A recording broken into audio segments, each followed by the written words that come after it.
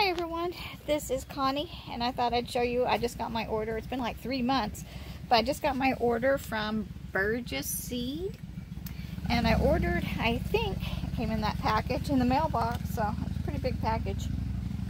And I got 51 bulbs, a garden starter, so it came with all that. And then I got this giant phlox mix and a coneflower. It says coneflower out. I don't know what that means. And then carnations. I wish I would have got more carnations.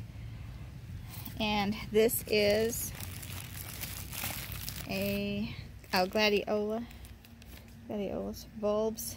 And then here's some President cannas. I guess just 2 of those. And this, let's see.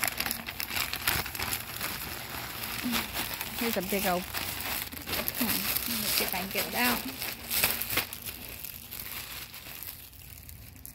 Oh, it's just a great big thing of bulbs. I think I mainly got bulbs. Let's see. Oh, perennial.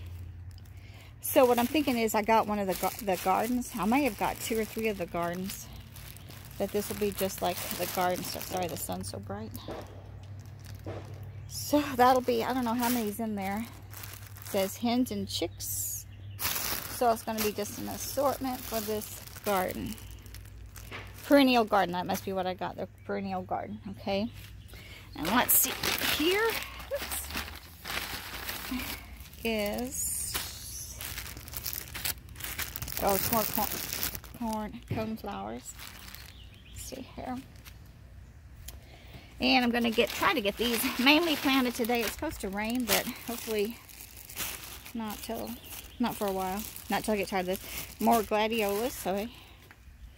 And then, oh, here's some more President cannas.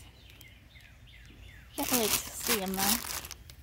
President cannas. And then, and here's all the stuff you get with it. And you get like dental insurance, and you get this like newspaper to tell you how to do it.